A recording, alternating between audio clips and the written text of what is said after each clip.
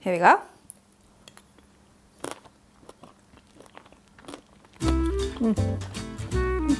Está bueno. That means good.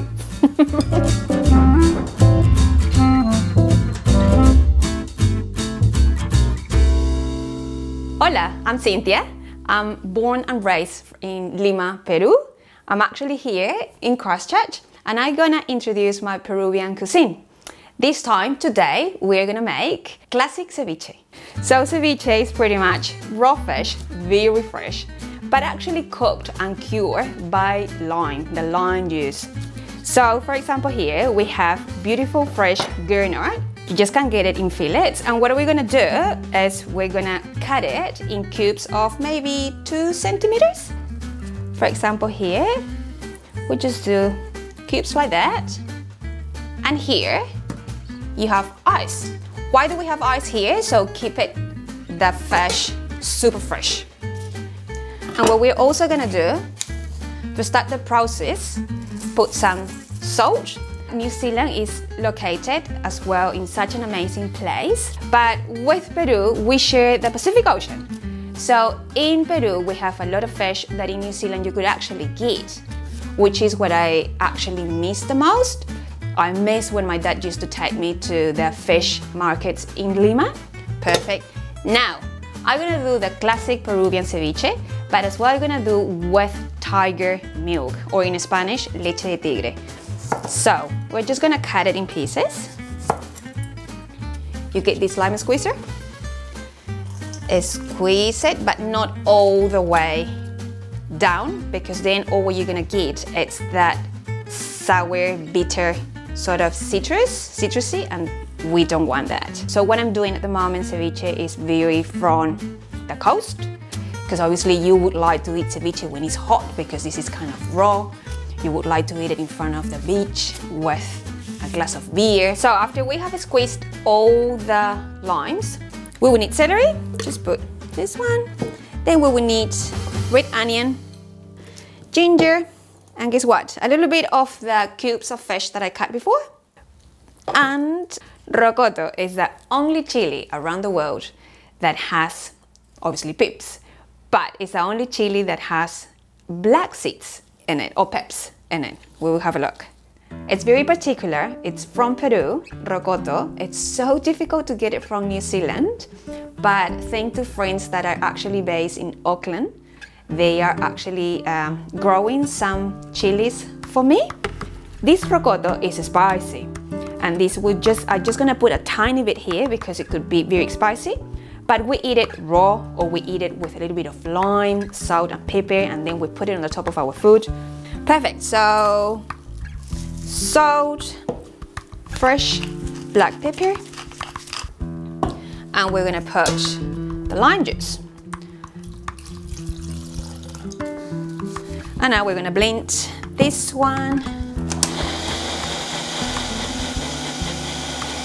Okie dokie, so we're gonna put this through a sieve, the leche de tigre. So what you don't want, obviously, is the fish pieces that hasn't been blended completely, or the rocoto, the skin of the rocoto, because I actually didn't peel the rocoto, as you could see.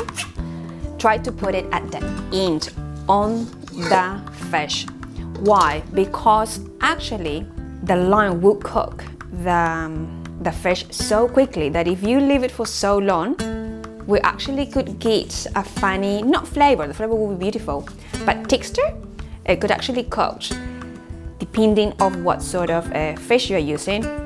Like it could be actually a little bit rubbery, or it's just not 100% fresh. So this is the leche de tigre that we made before, and we're gonna put all of that by the lime.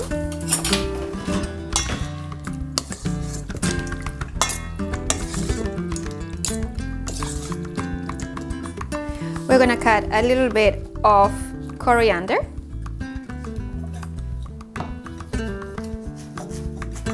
I'm not a chef at all, but I'm a food lover.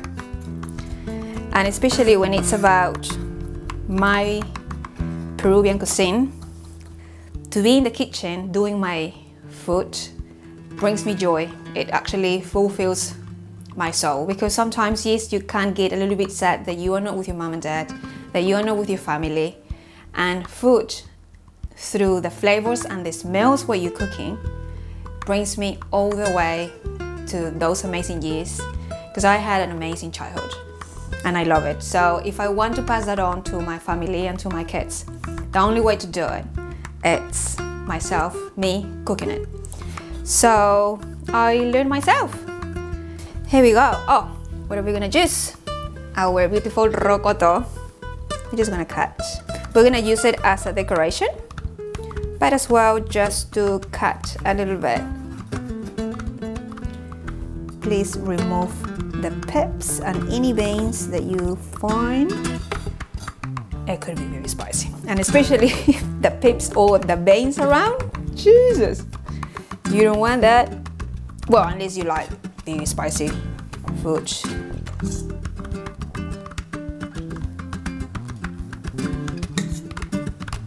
And then corn, Peruvian corn.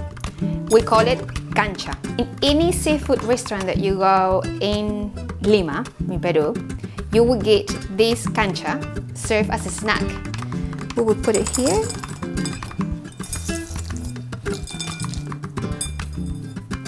Kumara, or in Spanish, camote, orange kumara. What I've done, I boil it in Fanta. We put that red onion that I cut, feather cut, and then we're just gonna top it up with the juice of the leche de tigre. Great, time to try this beauty. So what you want is just to eat with all the juices there. Here we go.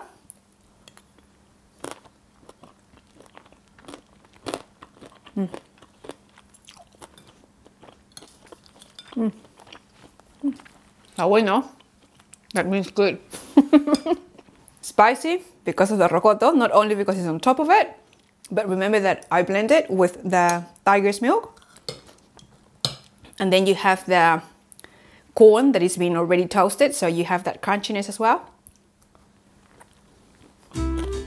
So, if you want the recipe for this ceviche, classical Peruvian ceviche, please follow Story Bites and also click the link just here, down. Everything will be written there. And yeah,